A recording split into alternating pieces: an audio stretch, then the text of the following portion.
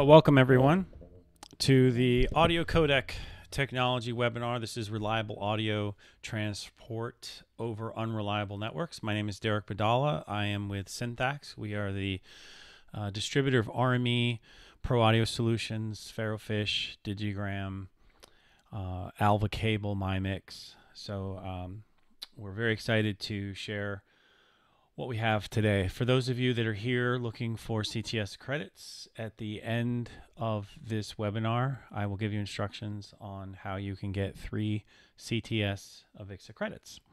If you have any questions, for those of you that are in the Zoom environment, feel free to ask your question live or send a chat. For those of you that are watching us live on social media, you can ask your questions in the chat there. So we'll get started.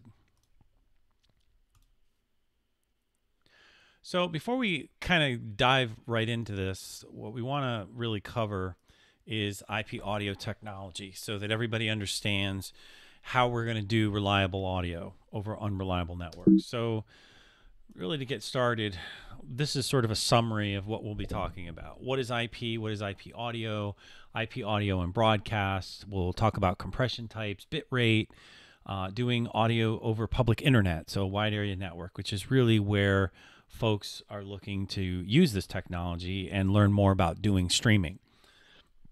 Excuse me. And for those of you that are doing professional broadcast stuff, you're going to find this particularly useful. We'll talk about some technology solutions that you're going to want to know about for doing reliable audio over the internet and give you some solutions. So you can ask questions. We'll show you some application diagrams, etc. So I always like to start with an overview of an environment of what we're looking at. So what you're seeing kind of unfold in front of you is a typical broadcast situation. And we really break it into 3 separate areas: remote broadcasting, on air or studio, and program distribution. The program distribution essentially is taking your audio and sending it out to several destinations, an audience on web radio, maybe sending it to a transmitter site or satellite or another facility. And while this diagram sort of shows radio or television infrastructures, this can also apply to venues and remote mixing and musicians and all kinds of different unique streaming environments that folks have been looking to do over the last, 14 months. The remote broadcasting side on the left is contribution, being in the field, being at home, being on your cell phone, being remote in some way and contributing audio back to a truck or a studio or something like that. And the studio is where we can receive multiple streams from multiple folks from multiple remote locations at one time. So this is going to be the environment in which we talk about. So what is IP? We keep hearing this audio over IP, and within the IP audio broadcast world, there's a term you might come across called RTP. What is this? So essentially, getting really basic here, and we don't want to go too deep in the weeds. IP audio, or just IP in general, it consists of datagrams, and these are self-contained entities of packets of data that have to be pushed from source to destination. And the IP protocol establishes this end-to-end encoder to decoder communication link over networks, whether we're talking in our house, in an office, or over the internet. And there's always a best effort of these networks to deliver audio, in this case, or just data, and making sure that these packets of datagrams all arrive, that they're not corrupted in any way, that the order of these packets are not messed up due to all of the different hops that the data will take over the internet, and in some cases ensure that the packets aren't duplicated. So this is just basic internet protocol, kind of high-level stuff. Now, when we go a little deeper, many of us who've been using the internet for many years now are probably familiar with the idea of an IP address. An IP address, there's one address of every device on a network. When we're talking about our local network, it's within our router. When we're talking about the public internet, what is the IP address of my internet connection at home or of my router? There's a public IP and then there's a local IP. And it can be defined manually or automatically, and there's unique identifiers. But the first bullet you see on my slide here is the most important when it comes to redundancy and talking about IP audio streaming, because there's one IP address per network interface, which is found in the device. So when you're talking about your computer, you have a network interface, an Ethernet port. If we're talking about an IP codec, there's an Ethernet port. If we're talking about a Wi-Fi device, there's an IP address of that device established. And then we're going to come back to this in a moment, but I want to make sure everybody's on the same page when we discuss the idea of IP addresses and that everything on a network has a unique address. We also have User Datagram Protocol, UDP. This was developed in 1980. It was one of the core members of the protocol suite, and it's really used for what we kind of refer to now as loss-tolerant connections, things that are not vital, like continuous video and audio, where if that were interrupted, it would be a nuisance. If you're controlling your remote desktop and your mouse is a little laggy and things are not perfect, UDP is perfectly fine for that, but it's not suitable for multimedia applications. So later on in the 90s up to the early 2000s, RTP, that's where that term comes from, real-time protocol, was developed. And this is really the protocol that was developed to deliver audio and video over IP networks. And it typically runs on top of the UDP protocol, and used in conjunction with something called RTCP, which is RTP with controlled data. So the RTCP carries things like, what are the transmission statistics, what's the quality of service, synchronization, sample rate, all that kind of stuff. So RTP is how we transmit audio and video, or both, over IP networks. Now, there's another term you're going to run into called SIP. It stands for it's a signaling protocol, and it stands for Session Initiation Protocol. Again, to operate these networks and overcome the challenges, you don't need to understand all of the, real detailed technical knowledge. But what you do need to understand is what it's used for. SIP is used for signaling devices. It allows you to have devices over the internet where you don't know the IP address, but when it comes online, your boxes can connect, establish connections with each other, and you can actually communicate.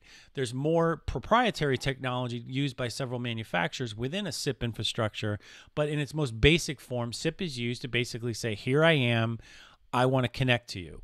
So that is what is used in a lot of broadcast applications. So doing IP audio in broadcast or streaming, this is what we know. We know that we have IP technology. It's going to be used to carry the information. We know that RTP is the standard protocol. We know that SIP is a typical session initiation protocol used to establish connections. It's not always the only one, but it's the most common. And there's going to be two factors that affect audio quality. Number one is audio compression and network bitrate. This is going to impact how audio is transmitted. So why do we use audio compression in IP audio? Well, we have to, because we have to adapt to the bitrate of our network. And there's two types of audio compression. And if you're an audio engineer, you've probably heard these terms: lossless and lossy algorithms. In the broadcast world, we use lossy algorithms because we can basically identify to a fixed bit rate, and we get a more reliable and a more useful compression ratio that we can accomplish in our networks. So we're going to use lossy algorithms. We're going to add compression to the audio to adapt to the bit rate, but of course we're going to add a little bit of latency to do so. So there's compressions for spoken word or voice, or what we used to call VoIP, voice over IP. And there's also compressions for high quality or complex audio, ideally music. These are just some examples: MPEG-2, MPEG-3, better known as MP2, MP3, AAC, Opus, etc. So we're going to run into these compression selections in our codecs, no matter what manufacturer solution you go with. So this is why we cover this.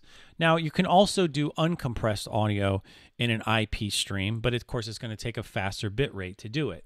And this is the idea of just doing what we refer to as PCM, which is pulse code modulation. It's not important you understand that fully, but just basically that the audio is represented by a sequence of snapshots, and those are not compressed in any way. Now, to do audio over IP, let's say we're talking 24-bit 48K, you can see from this chart that you need a fairly fast bit rate to do uncompressed audio. 24-bit 48K is 2.3 megabits per second. So we want to get that down to a network bit rate. When we start adding multiple audio channels and transmitting over one internet ISP, one internet service, we need to get down into the kilobits per second. So several compression algorithms were developed over the years. You probably heard of some of these, MP2, which was all about creating CD quality, or what was perceived to be CD quality back in the day, and do it at 256 kilobits per second. And at the time, it was selected as a reference compression ratio for broadcast radio. Later on, MP3 came along. It had one goal: cut it in half. So basically get it to 128 kilobits per second for this, what was perceived to be the same audio quality as MP2. And that's basically been the web radio format that we're using to this day. We're all familiar with MP3 as it relates to music listening on our iPods, etc. But over the years, especially more recently, several other flavors have emerged. Audio advanced advanced audio compression, better known as AAC, and you'll typically find it in your codecs as AAC. And several flavors of AAC were developed from 1997 to 2016, all with one goal: give us the best audio quality for music on a bit rate that is slower. Somebody's Wi-Fi connection, 3G, 4G, stuff like that. And again, if we start compounding audio channels, that's going to use up bandwidth. We've also have another compression algorithm out there that you're going to run into called Opus. Opus is popular because you don't have to pay a license fee to adopt it into your hardware or software. It's royalty free or open source, and it's adequate for speech and complex audio. When I say it's adequate, this is what the Society of Broadcast Engineers have sort of said and anointed that this is an adequate, widely used, widely accepted compression ratio. There's others as well, like aptX, and as I said a minute ago, several flavors of AAC. So I put together a chart just to give you a frame of reference or a benchmark of what kind of IP bit rate and what latency occurs for doing standard stereo 24-bit 48K audio, because you're going to use this chart and the math related to this chart when you're starting to figure out, I want to do 16 audio channels from my station or my studio or my truck or my home and send it elsewhere. What kind of upload and download speeds do I need for my internet service provider? So as you can see, PCM, and by the way, this is sorted fastest to slowest. So PCM at the top gives me the best audio quality because I'm not using compression. It has the lowest latency, so you can see I'm highlighting the 7 milliseconds with my mouse. We get up into MPEG-2 and AAC and Opus, sort of the middle of this chart. We're in the kilobits per second instead of megabits per second. Perfectly acceptable, perfectly achievable with most residential internet. And the milliseconds for latency, encoder to decoder, source to destination, is still very acceptable. So we typically find in the broadcast community, and when I say broadcast community, I mean radio and TV, professional broadcast, we're in the AAC Opus quite often. And so this is going to be important when we talk about reliable audio over unreliable networks, because these will be parameters you need to understand and choose in setting up your networks. So what about audio over LAN? Over the last 10 years, this has been a big topic. AOIP is another buzzword you see a lot. And this is basically not the internet, not a wide area network, but a local area network. Think of your home network or your office network where you have switches, your computers are connected to those switches. Well, LAN audio, or AOIP as it's typically referred to, this is the typical setup. You have microphones and you have speakers and mixers, etc., that is basically able to transmit audio. And you can connect these things, and there are different protocols that you've probably heard of, like Dante or AS67, etc., so that are used for this type of application. I'm getting a question here. Yeah, there's not much I can do about the logo. I apologize on the smartphone side. We'll just have to kind of live with that. So when doing audio over LAN, probably the most popular, or what we hear about a lot lately, is Dante. But there's other formats like Livewire and WheatNet and QLAN and AS67. And all of these work because there's device synchronization on the local network. And there's the ability to precision clock all of these devices. There's also technologies that were developed, proprietary, to see what devices are on the network and make sure everything is properly synchronized. But more importantly, since this is not a LAN webinar, but more of a WAN, wide area network webinar, what's the difference between LAN audio and audio over wide area network? Well, there are a lot more challenges to solve. So when I show this picture again, where we got devices anywhere in the world connected via the internet, there are challenges that need to be solved. And audio over IP has been evolving since the pandemic because folks want to do things and were required to do things remotely. So there's been several applications of who is the customer for doing this type of audio, because we normally think of it as radio broadcasting and TV and sports commentary, but it's changed a lot, especially over the last 14 months. So we have our traditional broadcast applications for doing audio over a WAN, but we also have distance learning, music schools, universities, trade shows, audio demonstrations, multimedia presentations that have to take place remotely now. How do we make sure that the audio quality of the music class, of the audio demonstration, etc., is as if I'm in the room? Because that's what we're essentially trying to recreate. Corporate AV, doing remote translation. Think of the United Nations. You have folks that used to gather and congregate. Now you have the ability with audio codecs and audio over IP over wide area network to have your translators offsite, listening to audio in a very high quality way and translating in real time so that folks can listen. Houses of worship, churches. You want to be able to broadcast the audio from maybe the main campus and send it over to the other campuses. And when I say the audio, I don't just mean a stereo feed of what's happening at the main campus, but taking all of the individual audio channels from a Dante or Maddie network, for example, broadcasting them to several campuses and then remixing them in those campuses, just to name a few other ways that could be used. Web radio broadcasting. Anybody with a live venue, whether it's a church, a performing arts center, a music school, a K through 12 environment, anything with music recitals, any kind of audio performances that are going on, everyone should consider a web radio solution that is simple, easy, very cost effective, no FCC requirements, should consider that. Musicians and artists have been trying to do live performances for over a year now from home, and of course ran into audio difficulties because the primary purpose of their performance is to hear how great they sound. We can bring that sound back to the scenario with this technology. Remote production, being able to remotely record folks as if the internet is a mic cable.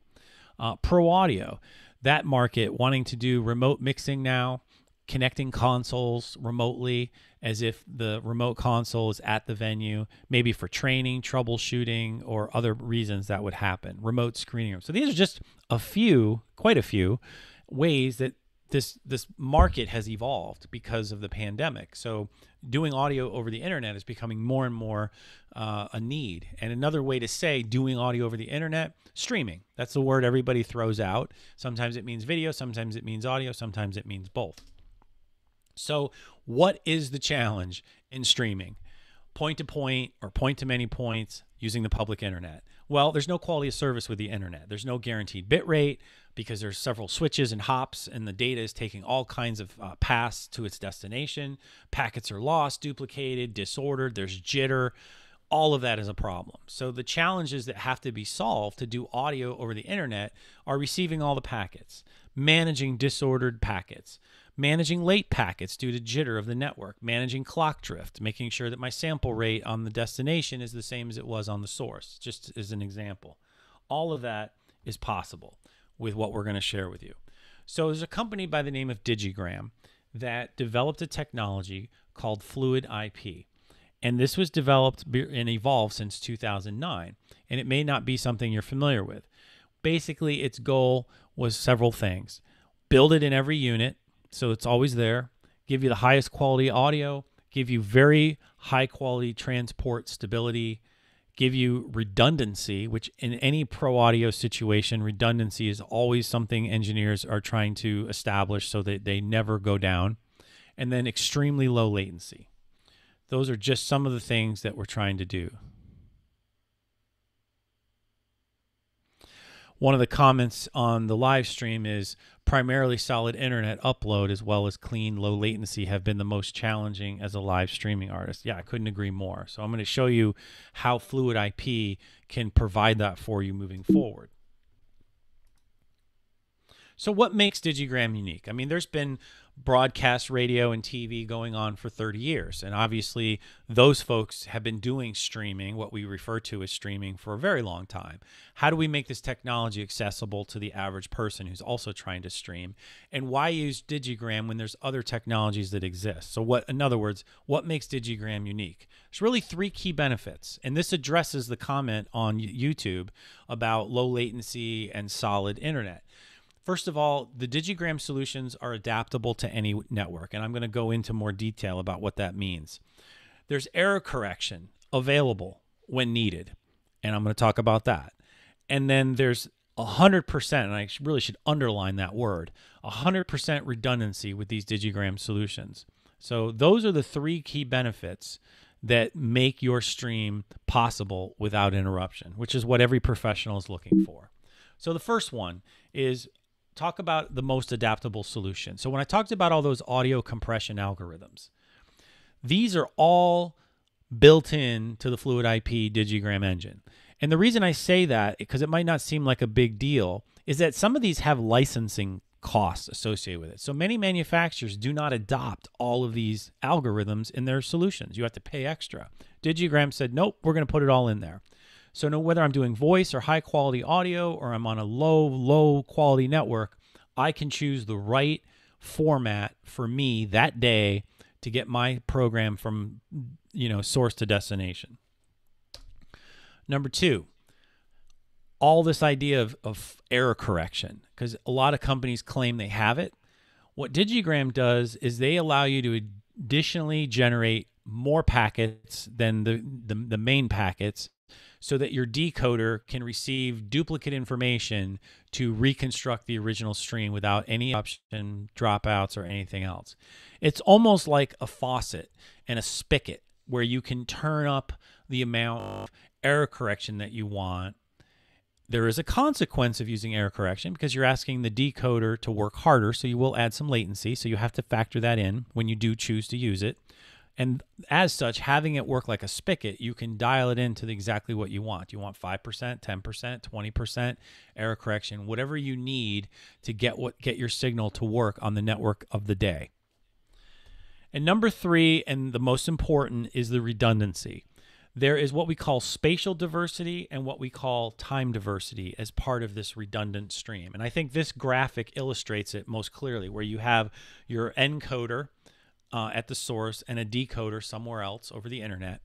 And because the encoder has more than one IP address, so we get back to the IP address conversation, there's more than one network interface, there's two separate IP addresses, and they can take a completely separate path over the internet to its destination. So we have 100% true redundant streaming. And that redundant stream, that duplicate stream, can also be delayed, and you can set that depending on what you're trying to do. So if there is a catastrophic internet event, chances are your stream is not interrupted. The decoder can reconstruct the stream, and there's no dropouts and no interruption to what you're doing. So those are the three primary things that Digigram does differently. Most all codecs address things like jitter, address clock drift, and things like that. So that's important because you need to have everything in synchronized. So what does some dual streaming setups look like? Well, here's an example of a venue, say in New York, and another venue, say in Los Angeles. And we have a hardware codec in New York that is perhaps speaking Dante. So we have a local network of audio, say 64, 120 channels that go into the local area network port of the codec.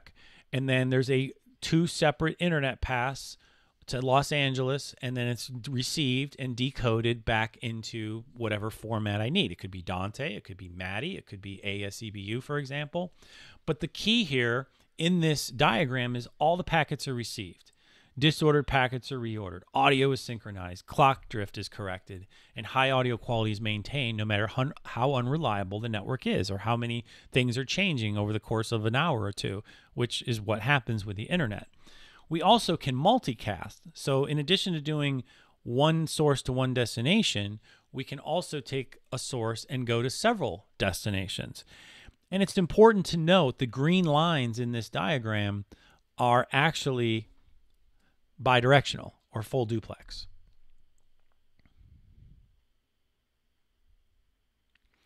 All right, I'm getting a question or a comment online.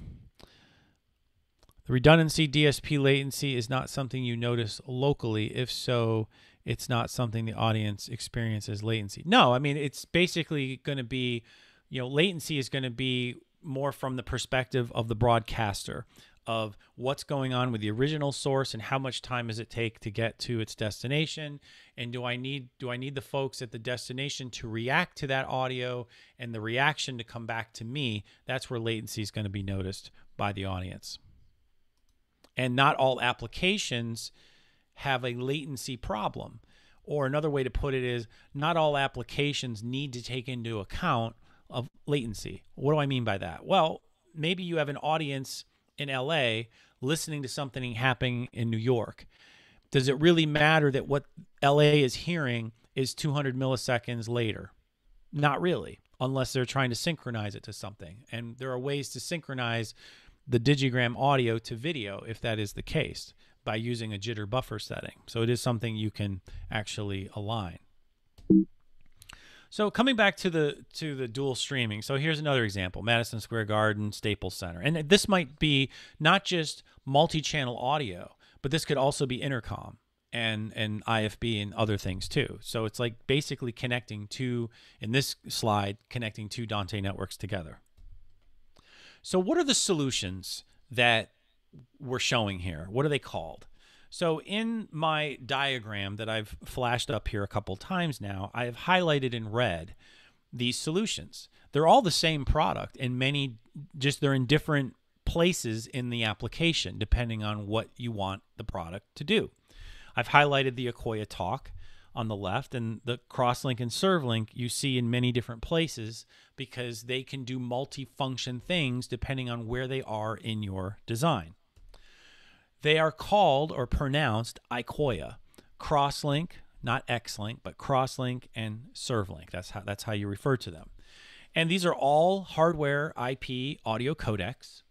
I've highlighted in red that the main difference. How many channels? What's the local audio connectivity? Is it analog? Is it Dante? Is it AS3? Is it MADI?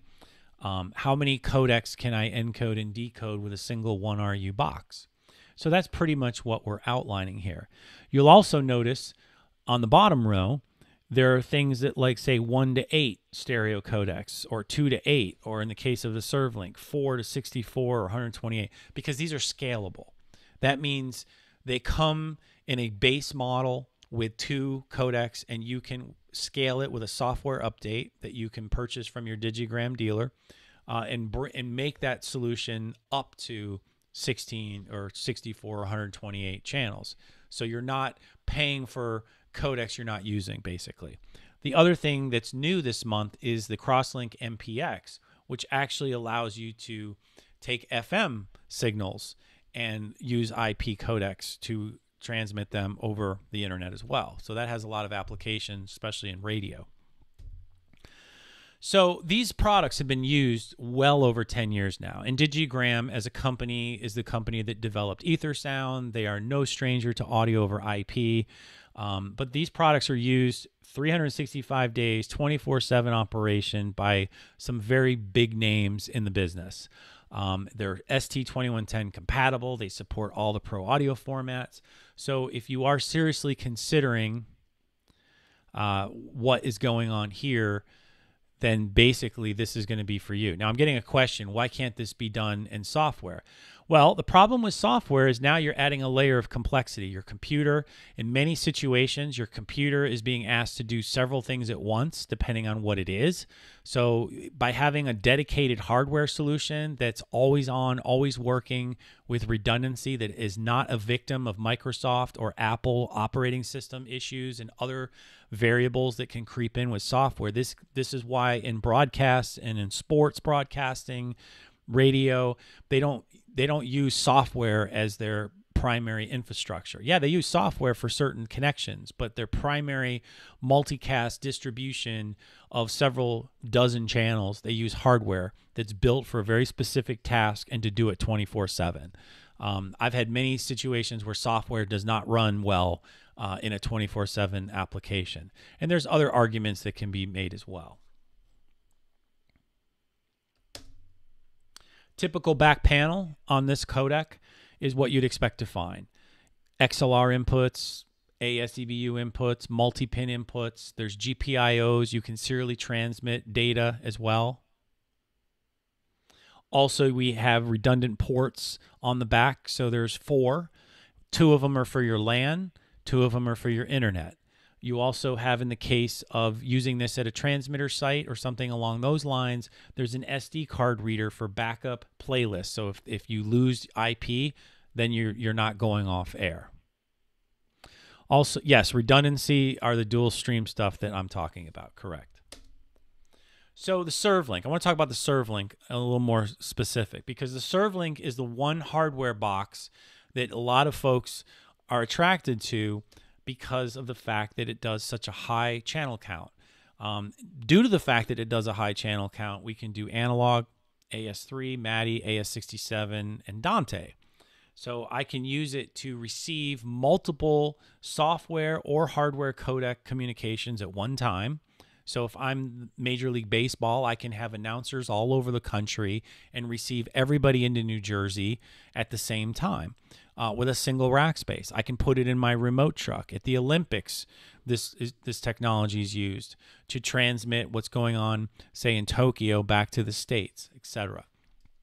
So what I'd like to do is play a video that sort of gives you some ideas of how this might be used.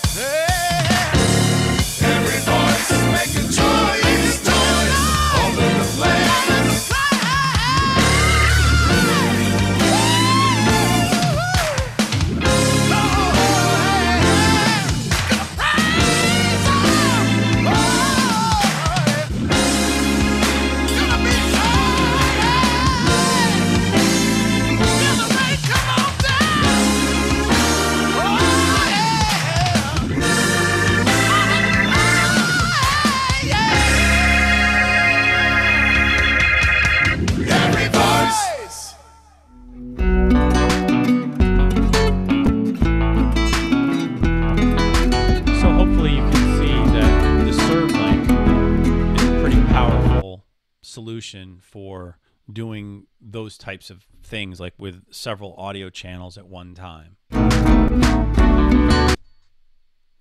And typically at this point, people start to kind of circle back to this chart, because you're saying, hey, I can take 128 channels of Dante and transmit it. What kind of network am I going to need to do that? Well, this goes back to our conversation about all the different audio compressions. So we start taking something like Opus that's only requiring 160 kilobits per second for 2 channels of 48K 24-bit audio, and we make that a dozen or 2 dozen or 3 dozen channels. We're still in a very acceptable network bit rate for that. These solutions, this is addressing a question that just came in on YouTube. Yeah, these are all 19-inch rack solutions. And there is a smaller solution in software and portability that I'm about to present to you as well. So if your question is preempting my next couple slides. So you're right there, so be patient. So what about network security? If I'm doing LAN audio and it's on a local area network, how do I protect the network? So if I have an audio codec in a company at the United Nations, at a house of worship, not every network that's doing audio is just audio only. Sometimes there's protected data and privileged data. So how does Digigram address that? Well, what they do, when you started using these LAN audio formats, you have to put the codec further behind the firewall.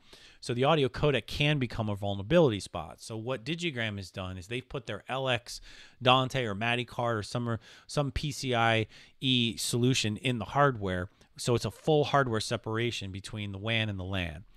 So it isolates it. There's no way to hack the LAN because of how that's accomplished. All right, so to the person's question about smaller solutions, the Akoya Talk is one of those solutions that I want to present to you. The Akoya Talk, and I'm going to play this video in a second, but the Akoya Talk is a portable codec that is like a smartphone, a mixer, and a codec all in one. So let me play this video. It kind of give you a nice overview. It's kind of entertaining to watch, and we'll talk more detail about it.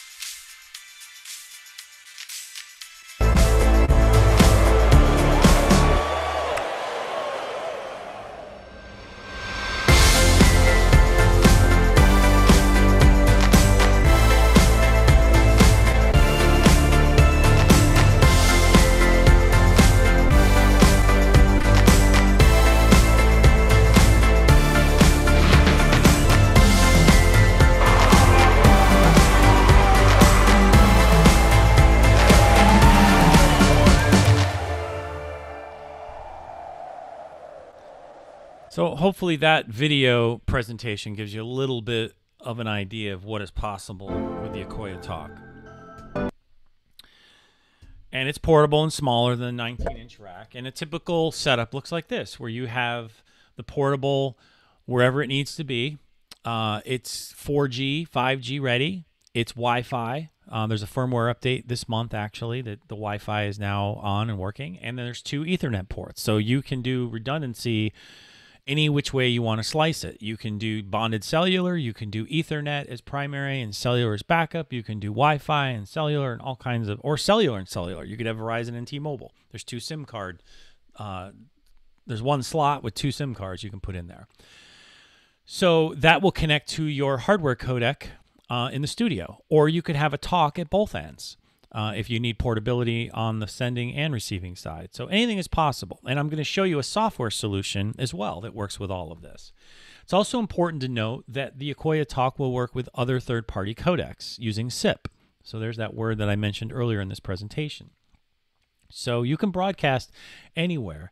And you'll notice the internet, there's this little cloud icon in the middle of my picture called Akoya Connect. This is a very powerful SIP infrastructure that you can subscribe to with Digigram that gives you other functionality like remote control and other things that I'm going to share with you in more detail. So the Akoya Talk works like a smartphone. It's a touch screen. It's a mixer. It comes with everything you need. There's no gotchas. It comes with the cellular antennas that are very powerful. So even in bad cellular places like my own house, this works perfectly fine. Also, the lithium-ion battery slot that you see there on the right in this picture, there's also another one on the left, so you can have up to 12 hours of battery life. It ships with an external battery charger. It also has a 64 gigabyte internal hard drive, so you can record onto the unit. So you can record interviews off air, play them on air, you can comment over them, you can record podcasts and then play them live. Lots of different ways this can be used. On the back panel, there's the Ethernet ports I was talking about. There's also USB-C, so you can access the hard drive like a thumb drive. You can dump music on it as header and bumper music. You can also grab your interviews later on. The USB, the other USB ports, the more common USB ports that you see, those are for charging your smartphone while you're on air, so that's kind of crafty. There's external ins and outs that are both analog or digital, software controlled, and it comes with an external power supply, and there's also GPIOs that you can trigger. All right, so up to this point, we have talked about the 19-inch rack solutions and the portable. Now I want to talk about cloud solutions, and this sort of goes to the person on YouTube's question regarding software. So going back to the same picture as I've showed many times before, this is now what we're going to focus on. Doing software connections back to the studio, because sometimes you don't always have the ability to send hardware to the remote location. And Akoya Connect is a cloud infrastructure that allows me to administer those software links and also control the hardware remotely. So Akoya Connect, Akoya Guest, and Akoya Guest can also be used mobile. We can manage, monitor, and remote control our hardware. And then we have this web codec that works on a smartphone, laptop, or desktop computer. So Akoya Connect allows me to see my infrastructure. So if I'm a radio or TV station, I might have several codecs all over the place. And I can literally monitor and initiate and control these codecs. So if I own 5 or 6 portables, I don't have to be concerned about what portable unit, what serial number unit went out on location today. All that matters is the person logging into it. That person's settings are stored in the Akoya world and downloaded from the cloud. And then I can take ownership, control the preamp and everything. So let me talk a little bit more about that. So let's take a baseball, Major League Baseball. Everyone's getting a video feed at home, which is obviously during the pandemic was a big thing. And these hardware, they wanted a professional solution at home. So that way everybody had the same box, everybody had the same hardware and same headset. So it was very unified, which is good. But we wanted to control the preamp gain, the headphone mix, the audio signal path from the studio using Akoya Connect. We're one of the only companies that have this capability. So again, it doesn't matter what Akoya box I ship to New Jersey, to California, to Alabama, to Florida. It doesn't matter, because each person can be set up in software with a login with their own personal mixing settings. I like my talkback in my left ear. I know I'm using an SM7B Shure microphone that has to be at this gain, et cetera, et cetera. So when they log in, bam, all the settings are there. I never have to worry about that. And the person back at the studio can take complete control of that unit. Very, very, very powerful. Take a tennis situation. Now, traditionally, you have a rack somewhere on site with a lot of wire coming out of it for microphones, for wireless antennas, and all this kind of stuff. Or think golf tournament and where you have lots of audio. So I sort of sum all that up with this phrase, audio flexibility. So you could put an Akoya Talk under the chair umpire with a microphone and an interview mic after the tournament. You can put an Akoya Talk up in the studio. You can put an Akoya Talk anywhere in the facility with 10 feet of mic cable instead of running everything back to a rack, and minimize your copper cabling. And everything connects back to a serve link or a cross link, depending on how many channels we need, it back in the studio or the truck. And it's all done over IP. And then, of course, we're doing video in this diagram using a technology called Live View. So it's just another way to skin the cat. Take another example, remote recording. We were in conversations with a group of the TSDCA group, and we want to record musicians simultaneously remotely, basically using the internet as a microphone cable. There's clever ways of creating the tracks that the singers needed to perform to and getting everybody's audio captured to a DAW at a central location and then sliding everything back in sync. It wasn't important that everybody's in sync with each other as it's happening. What was important is that there was a reference point from everybody so that when we put it in production, we can slide everything back in the DAW. So it's just another way that this technology can be used, and one engineer can be in control of the amplifier, the preamp gain, all that kind of stuff. So that just gives you some different ideas of how this could be used. So these applications, Akoya Connect, Remote, Monitor, Manage, these are all part of a suite of applications that are in the Akoya Connect, and you can subscribe for a very nominal annual fee. The last piece of the puzzle I want to give you is the software codec solution. This is called Akoya Guest. Akoya Guest is the idea that I cannot send hardware to my remote person. I want to send them a link that they can open up in a web browser. There's no software for them to install.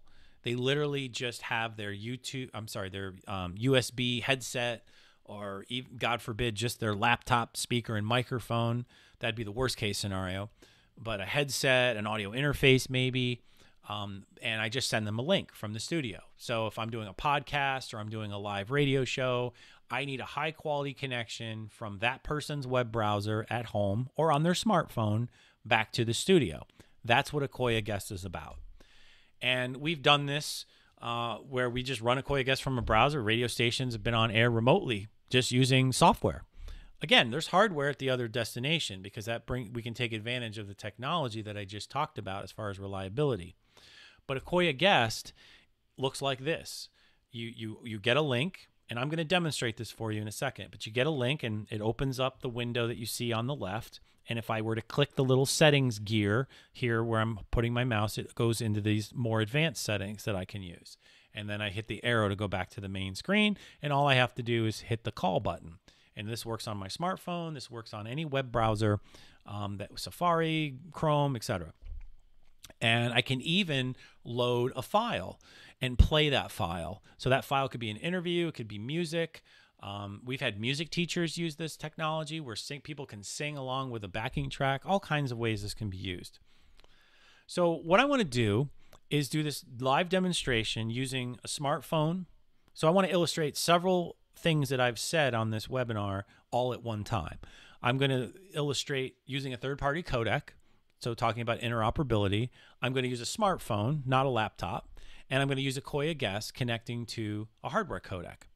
So let me, and I did this video shoot, and I'm going to play it for you now. Derek Padala here with Syntax and representing Digigram. Today we want to show you the new version of Akoya Guest, using it with not only your web browser, but your smartphone, and how Akoya Guest, along with Akoya Connect, can connect to not only Digigram codecs, but third-party codecs. So today I've elected to use a Comrex Access so we can really show how powerful Akoya Connect and Guest can be in any codec installation. So the diagram below me is your typical broadcast solution, and in this video we're going to specifically focus on Akoya Guest for smartphone and web browser connecting to the studio with Akoya Connect, And also, as I said earlier, we're going to use a third-party codec. So in our Akoya Connect infrastructure, we will grab the settings for our third-party codec. We will log into our third-party codec GUI and put in those settings, which will register it on the Akoya Connect infrastructure. In addition to that, we will go into Akoya Guest on the Akoya Connect infrastructure and create links that can be sent to third-party folks that are going to connect remotely, and I can assign those links to the third-party codec itself. Once I've done that and I receive the link on my smartphone, I put my link into my smartphone web browser. In this case, it's an iPhone, so this is Safari. And I'm going to go over to the Settings tab by simply tapping on that. And you're going to see some different settings if you've used Akoya Guest before. We have operating mode, audio IOs. You can see it's an iPhone mic this time. We have our usual input options, streaming options, stereo, and quality. So we're going to start there. And you can see when I tap the actual streaming quality, I can choose anything up to 256 down to 32. I'm going to go ahead and choose 256. And I have a choice between stereo or mono. And I'm going to choose stereo. As we move up, I'm going to elect not to use any of the echo cancellation or audio DSP at this time, but I can use it. And since I'm using an iPhone, I only have my iPhone microphone. I'm not using a headset right now. Operating mode. There are 3 choices. You have the standard, advanced, and light for low power smartphones. We recommend that when you are using a smartphone. Otherwise, use standard. And when you are using a smartphone that has music files or using a web browser, you can choose advanced. By choosing advanced, you'll see that it will reload the software. We now have the file input option, so we can choose to have that on or off. When it's on and we go back to the main screen, we can select a file and load it. And this is also true on a computer. So if you wanted to load a music file and play that, or load an interview that you did offline, that's what this feature is for. I'm going to go ahead and disable that. And I'll go back to the low power smart mode. Software will re-download. Now I will click on the back arrow and take us back to the main screen. First thing you're going to see that's new is you have feedback. You know what's going on. You also can see we're ready to place a call. So it's already made an established connection with sort of a preliminary connection with Akoya Connect until we actually hit the call button. We have a little counter, a little reminder here that we encourage you to use a headset when going on air, and of course our mute button. And on the smartphone, you're simply sliding the buttons over. So what we're going to go ahead and do now is we're going to make the call to the Comrex that's behind me. And you can see now that we're connected. I also can see that I have audio on my Comrex. And once I'm done and I want to hang up, simply select the hang up and slide it over. So that's how that works, and hopefully that little demonstration helps you kind of see what's possible. Now, there are several ways to connect. You can have an Akoya Guest subscription that is just 2 links, like a 2-way call. There's a podcast that's being done right now. I think it's called Beer, Chips, and Politics. And Pat Canine is using Akoya Guest to connect to his guests remotely and record them for the podcast. And he gets very high quality audio that way. You also can do Akoya Guest to hardware like I did in the video, or third-party codecs. But where most people get excited about this technology is when we start doing multiple guests at once, because that opens up a whole nother area of possibilities. So we can scale. We can actually have dozens and dozens and dozens of guests all connecting to separate channels of the ServLink remotely. And we can use that for distance learning, remote translation, churches, etc. I'm going to show some application diagrams where that's really clearly depicted. So I can have a ServLink in the studio or a Crosslink in the studio, and it's receiving multiple guest calls from multiple locations around the world at the same time. And of course, the folks on the remote side, if they have good microphones and audio interfaces, etc., it raises the level of quality up even more. So that's just other ways in which it could be used. So in the end, what I've sort of illustrated to you is this one IP audio solution from Digigram, where we have a portable codec that's hardware with all the advantages that brings. We have software. We have the ability to do multi-channel hardware codec connections. So what are some of the setups I can do with this? All right. And of course, we showed this about 5 times now during this webinar, this different radio, TV setup where we have remote broadcasting connecting to the studio. And then depending on what we're doing, we can distribute the audio out to multicast it to several destinations. But what else can we do? Well, let's say I want to just set up a home broadcasting solution. So I can have an Akoya talk. I can have a third party or a Digigram codec at the station or the studio or the school or whatever, and remote broadcast things that way. How do I connect multiple venues for remote mixing, remote recording, intercom, expanded seating, or do a remote screening room, let's say?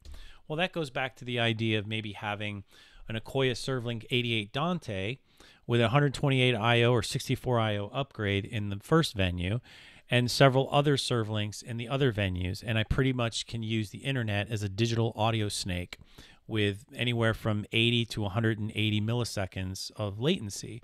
But everything's in sync with itself using an NTP server. So I can actually do multi-channel audio streaming in full duplex and share audio between all these venues and remix them. Or if I'm a production company and I have several shows out on the road, I might have a ServLink on the front of house and then back at the main headquarters, a ServLink, and I can literally tap into any live show that's going on for troubleshooting, training, remote mixing capabilities.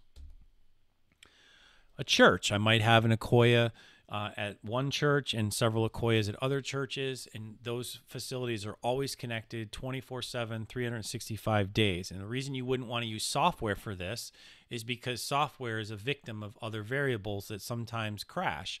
This is designed to work 24/7 with full redundancy, no matter what. How do I give my remote audience satellite radio quality audio performance? Well, we could have an Akoya Crosslink ST at the front of house and just take the audio feed right into it and then broadcast it using a CDN provider and then tell the audience, maybe for a smaller fee, but I can monetize the audience that's not there in the venue. I could use this for music recitals at school. I could use this for concerts. I could use this for church, provide my congregation another means to listen to the sermon in a very high quality way on the go. Because video isn't always important in that situation. Otherwise, talk radio would be dead, right? How can I improve audio quality for distance learning or do virtual trade shows, especially trade shows where audio demonstrations and things like that are paramount?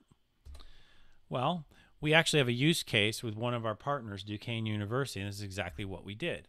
So using a combination of Akoya Guest software and Akoya ServLink in tandem with a DigiFace Dante from a company by the name of RME, we were able to create a local area network on campus, and all the students could call in using Akoya Guest and use Zoom for the video. So if you're on Zoom, you always have the option to join internet audio. You simply do not join internet audio, and you put your Akoya Guest window right next to your Zoom window and connect that way. And then you have a much better quality two-way stereo communication for music or music training or playing audio files if it's pertinent to the curriculum, stuff like that. We also could add a QSYS or a biamp system using Dante or AVB with certain conversion capabilities to the same setup as well, and have a hybrid of remote learning and local learning going on.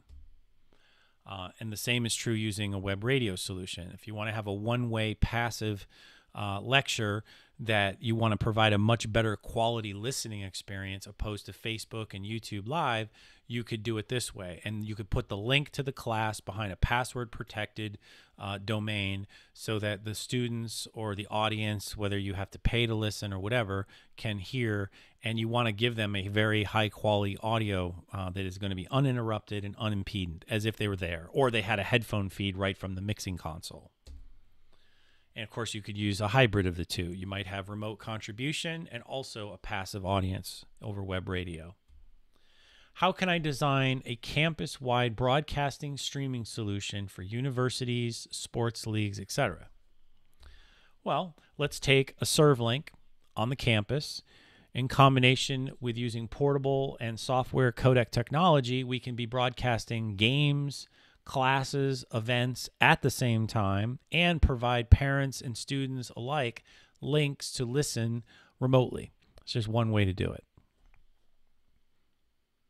You also could use the crosslink to connect to your local affiliate TV or radio stations as well. So you could tap into your community broadcasting services to broadcast in traditional ways, as in addition to doing what you see here. How can I design a remote translation solution? And there's a couple of ways this could be done. An office situation, maybe you're a multinational company, you have translators off-site listening to the meeting and then in real time translating, and then that audio can be tapped into with links on the company's website for Spanish, German, and French, is what we're showing in this example. Or let's say you're a church that has campuses around the world, or you're doing global ministries, and you have something going on in Brazil, Uganda, Cambodia, and Kenya. You might have local translators in those regions. The audio is sent over the internet. They can use their cell phone even and listen to the sermon in English and then send their translation back to headquarters, and then those can be rebroadcast. So this is just another way this technology could be used. Other possibilities. Well, this has come up more recently, is multicasting DJs. So DJs is a very big business, both for the venue and the DJs themselves. And DJs that are in demand want to be able to scale their abilities, not always have to hire DJs. So they could be at home doing live mix, and then with Crosslink STs, basically receiving high quality audio and sending it into the PA for each club separately. So it's a very cost effective way to cover more ground. Then we have, more traditional broadcast needs like streaming programs to various distribution points, being able to do terrestrial distribution and replace the cost of satellite using web radio. Is this another way to do it? Or just direct IP to IP connections. And then also being able to do multiple things like taking satellite, transcoding, taking audio, and using IP audio to your transmitter site and having redundancy and everything you need. So quite a bit of possibilities here.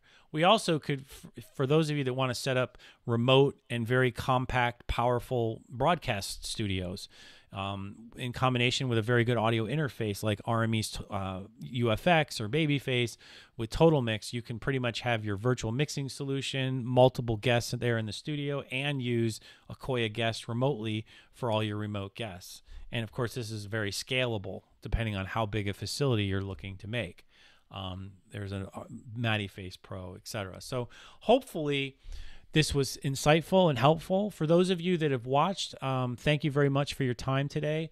And for those of you that are looking for CTS credit, if you would like to send me your first and last name to my email address there on the slide, I will send you your necessary AVIXA certification. You'll receive 3 CTS credits for this class. I'd like to thank everyone for their time, and hopefully if there's any other questions, feel free to email me at derek@syntax.com, and I'd be happy to answer any questions that you may have. Thanks.